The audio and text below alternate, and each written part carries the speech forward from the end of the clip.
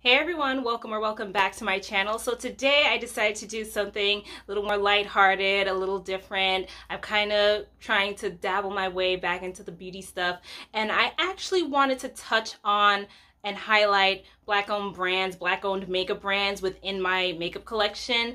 And I also felt like this was a good time to do it. One, because I've been putting this video off for a while. And two, because I notice nowadays that with everything going on, that there are people who are highlighting Black-owned brands and Black-owned businesses, especially in the makeup world and the beauty world. Black-owned brands are being highlighted, which one is great, but I also do feel like there's a level of people being disingenuous. However, I do think it's great that, you know, we're being highlighted, Black-owned brands are being highlighted, and Black-owned makeup brands are being highlighted. So I just wanted to take the time to show you what I have in my collection. And I am wearing some of these products on my face as well. And it's honestly been a while since I've done a makeup look to come on YouTube. So thank you and for tuning in, and I hope you enjoy the video. So the first thing I wanted to highlight, the one, the only, the very well known at this point, Juvia's Place. Now, I have 5 palettes from Juvia's Place as well as a highlighter, and I honestly get most of my Juvia's Place products on sale, but I have 4 eyeshadow palettes and 1 blush palette, and the blush palette can also substitute as an eyeshadow palette, if you will. I have the Nubian, the Masquerade, which this one is my favorite Juvia's Place palette, and I'm going to get into that in a minute. I have the Magic palette, which is the one I've always wanted to. And I have the Nubian 2 palette. Now, the Nubian 2 palette, I didn't really want to rush in and get, but it actually grew on me, so it's a perfect fall color palette. So I'm going to show that to you. So all these colors, if you look at it, to me, it screams fall. It screams fall colors, it screams deep colors, and the only thing I would say that I don't like about it is there are only 4 matte shades and everything else is a shimmer. But if you use another palette with this one, you can definitely achieve looks. And if you get really creative with it, you can make the most out of these 4 matte shades. Finally, in the palettes, we have the Saharan Volume 1 blush palette.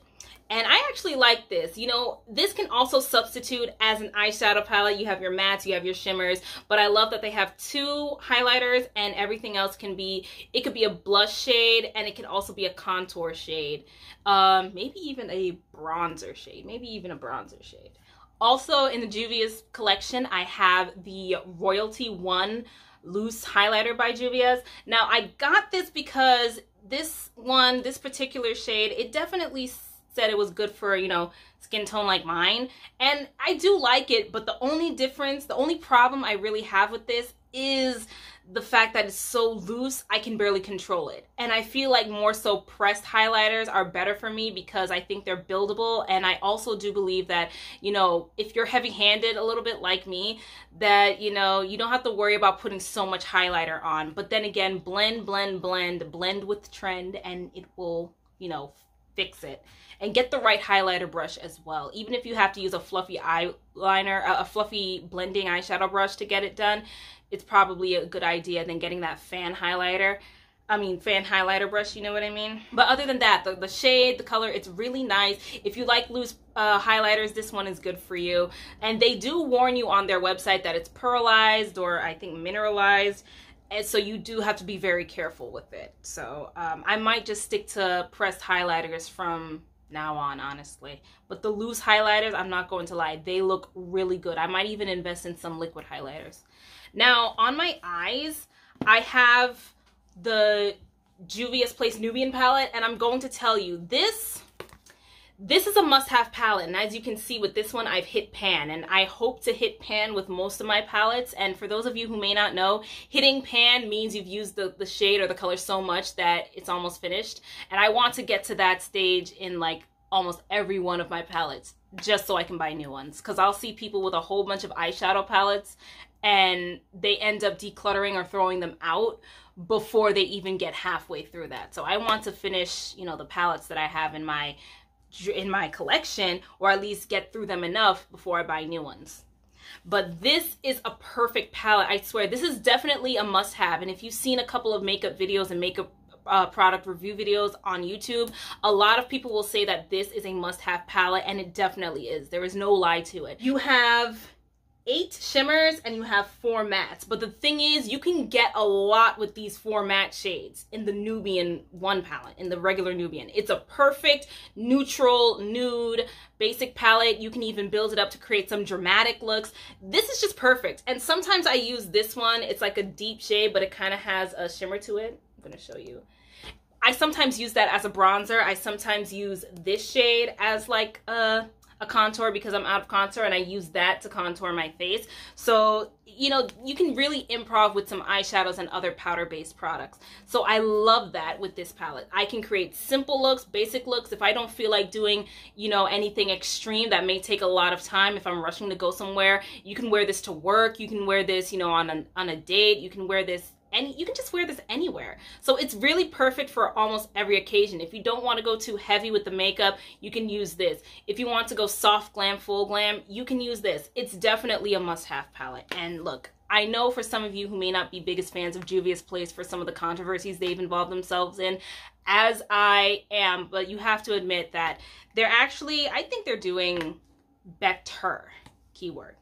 Now, my favorite Juvia's Place palette is definitely the Masquerade palette, and the reasons why: you have your warm colors and you have your cool colors. You have all these warm, fiery, you know, reds and oranges here, and then you have, you know, the cool stuff with the blues and the purples and whatnot, and you can, you know, do crazy dramatic looks, or fun dramatic looks, I should say, and then you again have your, you know, basic, and I shouldn't say basic, but your soft glam stuff over here, which is good. And you can mix and match either of them. And the palette, upon finding this palette, the colors just spoke to me. It's like, one thing that really attracts me to a palette, an eyeshadow palette, is when the colors look like they're getting along in perfect harmony, if that makes sense.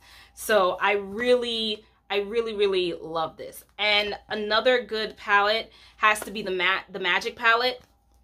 And it even gives you a description on the back where it says, opposites attract. The Magic palette is inspired by the moon and sun goddesses of the wilds. And you can definitely see that in the palette, because you have the reds and the oranges and the pinks, the bright stuff of the sun, and like the cool tones of the moons and everything. And that is what I really like about this palette. And again, you can mix and match to your heart's desire. I've created pink looks with this. I've created deep red looks with this. These two just look like they go together. So when the colors just look like they're singing in perfect harmony and they're like getting along in there, that's what attracts me to a palette, really. And when I see some looks being created with it that look like they can go together, that is what attracts me to an eyeshadow palette. So that is Juvia's Place, and I'm going to move on to another brand, and it's going to be a quick one. So these are the blending eggs, and I have reviewed these before. These are the blending eggs from Beauty Bakery, and I've reviewed this before in another video, and as you can see, I've used 3 of them. And these are my go-to for beauty sponges and beauty stuff. I did get these on sale, and what I like about the Beauty Bakery is their packaging. Their packaging and their branding is really so good. Everything is all dessert and bakery themed, which is so cool, and they're very clever with it. And these blending eggs, you know, they're blending sponges, but they call them blending eggs. And as you can see by the packaging, they come in what looks like a cardboard egg carton, and that is so cool. They even have like nutrition facts on the back where it says, nutrition facts: great when used wet, which it is, it gets bigger when it's wet. Complexion smoothing, get those hard to reach areas, durable, reusable, eco-friendly. Now, for the most part, I've been using them dry, but you can also use them wet as well. These are their Black Excellence ones. They call them Black Excellence. They have another one where it's 3 pink and 3 like blue turquoise, but I got their Black Excellence one, and they're very soft. Like, even, I wish you could feel these. Even, excuse my nails, but even when dry, these ones specifically are very soft. So I really love the Beauty Bakery. I love their packaging. I love the clever names they give for their packaging. I want to get my hands on some of their other stuff, but I'm just waiting for the right time, guys. The point, I'm just waiting for the right time. Okay, moving on to another one, and this is gonna be another quick review. Range Beauty. This is so far the only foundation I have by them, or the only products I have by them, I should say. And this is in the shade Moon Dust Island, and I got it based on their shade comparison chart. This is the one that fits me.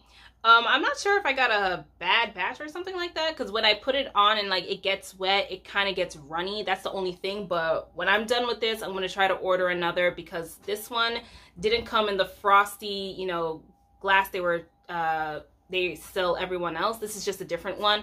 So I might get another one, you know, once I'm done with this. Also, I remember when this brand was originally called Skinny Dip Cosmetics, and now they changed it to Range Beauty. And you know what? It's still, the foundation itself is still good. Less is more here. I will always say that to people using foundation, and I wish I had known that when I first started doing makeup. Less is definitely more. You want to like put in that whole thing of foundation and just go around, but less is more. It's kind of buildable. It's good for me. I think it's good for medium to maybe even full coverage. So, and I think I'm more of a full coverage person, but if I would want to like, you know, slow it down a little bit, I'll just go for the medium, because I feel like sheer coverage, if I wanted to go sheer coverage, I just won't wear makeup. That's just me. But Range Beauty is also a good brand, so check it out. The next brand, and I think a lot of people know what this is. The Crayon case. The Crayon case, the Crayon case, the Crayon case. I really like the Crayon case. And again, just like Beauty Bakery, it's very clever with its names and with its packaging. So what really got everyone into the Crayon case was the whole box of crayons palette and how it kind of looks similar to Crayola. And of course, there was a controversy of, you know, Crayola stealing from Super Scent and using her, you know, whole packaging to market their brand of beauty products. And to be honest, I just feel like Crayola, stick to making crayons and, you know, utensils, you know, writing and drawing utensils for kids. You're good at that. Just stick to it, because you even had beauty gurus roasting the hell out of these brands, out of Crayola, for trying to even do makeup. And I just feel like they were trying to capitalize on something and go in a different direction, which in as a business sense makes sense, but it's like, stick to what you're good at. Now, this one is the matte book, and this one is the Watch Me blush palette. Now, I got these two on the same day as I did the Honor Roll highlighter. And the Honor Roll highlighter I've been trying to get at for a while. So when I had the opportunity for a sale to get to it, I took that opportunity.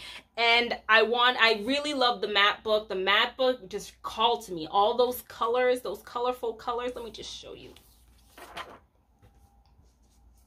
These colors, I love the packaging of the Crayon case, how it looks like a geometric math book, and like it looks like one of those books you get in, you know, the graph books you get in geometry. But I really love these colors. It looks like a palette. You have your nude colors right here, especially if you want to go like basic soft glam, like the look I have right now.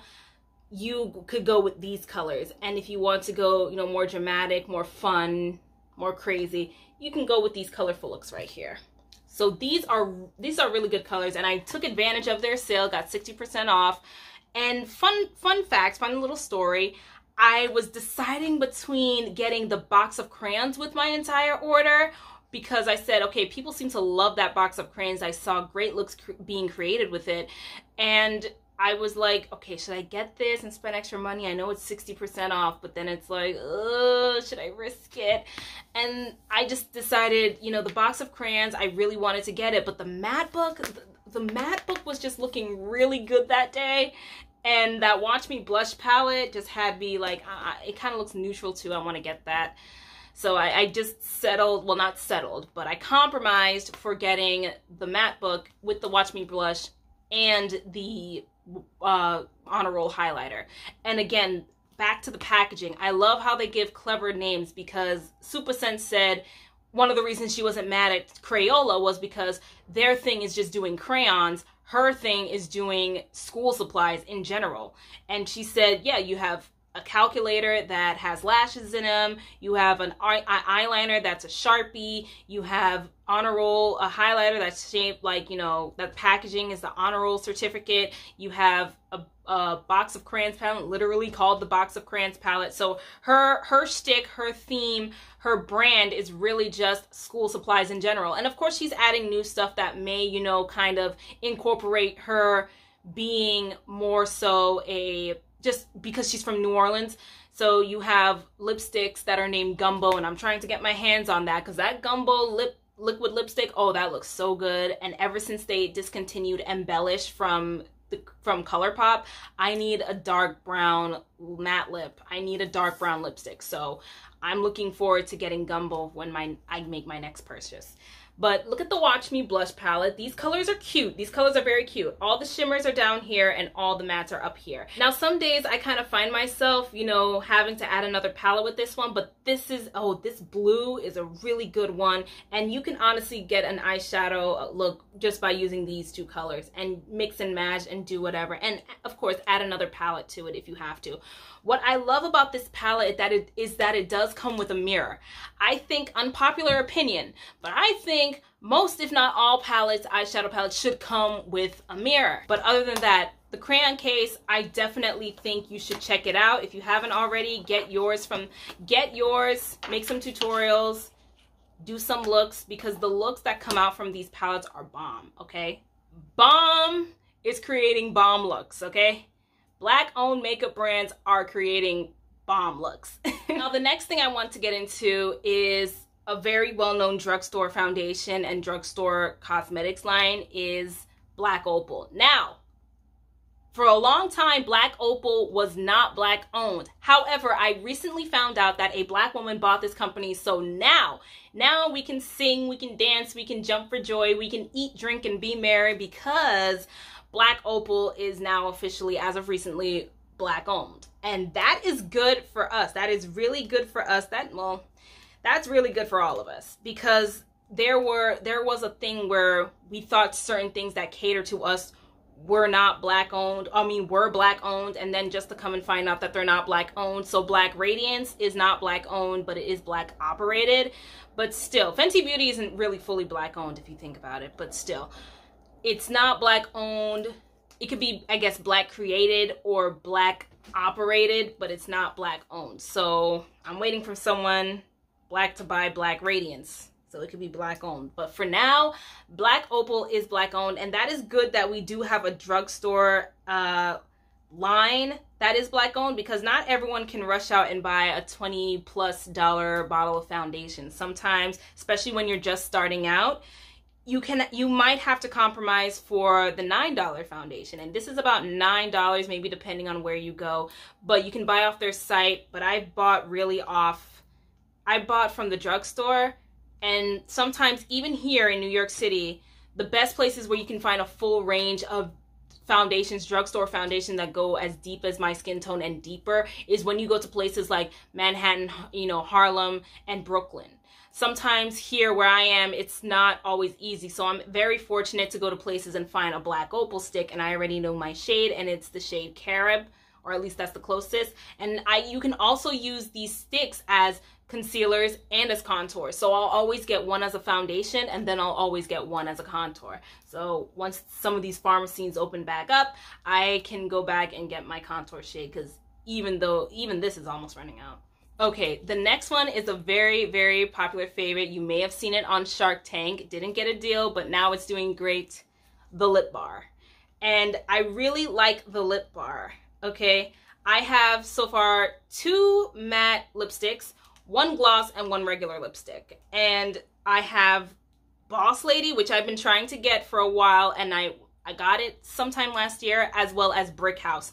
These are really 2 good red-orange shades that I just felt would look good on my skin tone. Now, only thing that freaked me out about this was the application. It came on very, very, very wet, and I was really scared that it wouldn't work for my lips as much as I thought it would, but it actually does if you just give it time and let it dry down. And that's one thing I think I've mentioned in my past video, where just let this dry down, and you're good. And have a nice lip liner to match up with it. Because lip liners, for us melanated queens out there, lip liners are our best friend. It's the best friend we never knew we needed. And I feel like we've always, well, maybe not we, I'll just speak for myself. At one point, I've always disregarded lip liner as a necessity until I realized it was a necessity. So lip liner is your best friend. If you fear wearing reds or nudes or anything like that, lip liner is the way to go, the right lip liner. And sometimes you don't need to get all the lip liner colors in the world. I've used, for the most part, the same two like deep brown lip liners, and it works for most of my lipsticks. And I'm also trying to invest in getting some lip liners from the Lip Bar. So Brick House and Boss Lady are two colors that I really love. I want to get Rebel and Savage. I want to get some like purple ones that I've seen, so that's great. I have a lip gloss called Miss Independent. It's a nice pink nude kind of color, and I really like it.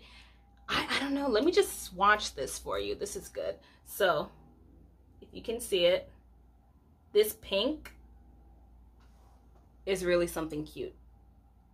It's so cute and I love it.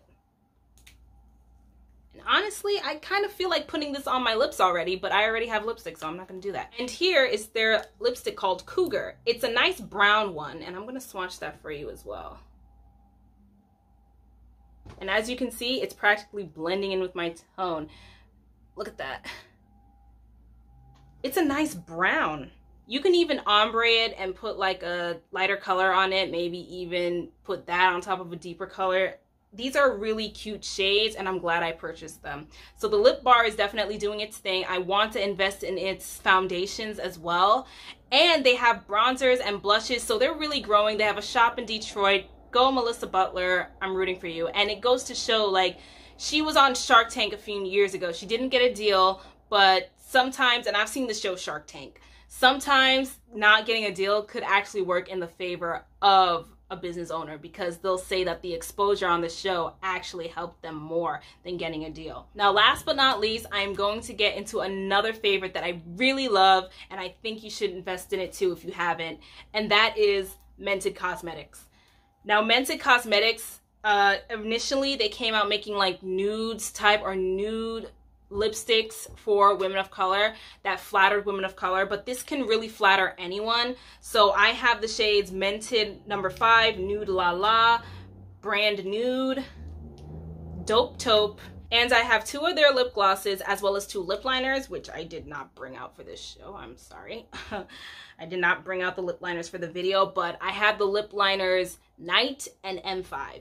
And these are all their semi-matte lipsticks. I have yet to purchase the matte lipsticks, but I already know what shades I'm going to get. And it's so funny, when I purchased these shades, I said these are the initial shades that I wanted to get at first. And it's funny how I got them. So weird.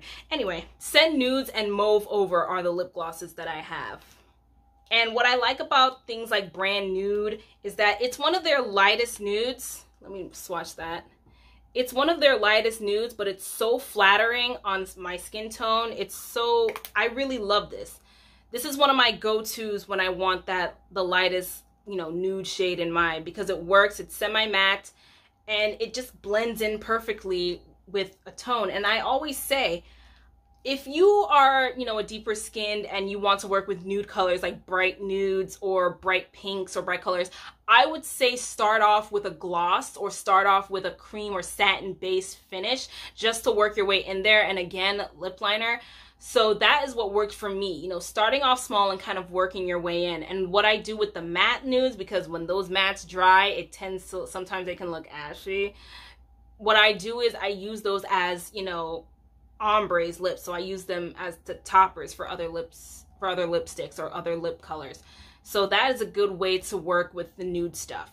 But I'm telling you, Mented Cosmetics, it's like you can wear the nudes and not fear looking like a clown or not fear having your lips looking dry or anything. And so far I only have the semi-mattes and the lip glosses, but I'm telling you, those lip glosses and lipsticks, they work for, again, like the Juvia's Place Nubian palette, they work for almost any occasion. They work for almost any, if not any occasion, because you can wear them to work. You can wear them, at night. You can go out with them. These are perfect lipsticks. If I feel like I want to do a soft glam or a soft look, I'm going with a Mented lipstick, especially brand nude. I'm sorry, it's like Mented Cosmetics, look at this. Mented Cosmetics is like a holy grail almost. These black-owned brands, I'm telling you, some of them provide holy grail options for us, and that's so good. So yes, guys, that is all. That is my entire collection. I'm so glad you took the time to stick around with me. I'm so glad you took the time to watch this full video. How did you like my review? Have you purchased any of these products? If you have, comment down below. Also, if you've purchased any of these products that I didn't mention in this video or I don't have in this video, comment what you actually do have, and comment if you don't have any of these products at all. Will you be considering getting them? Thank you so much, and I hope to see you in the next one. Bye.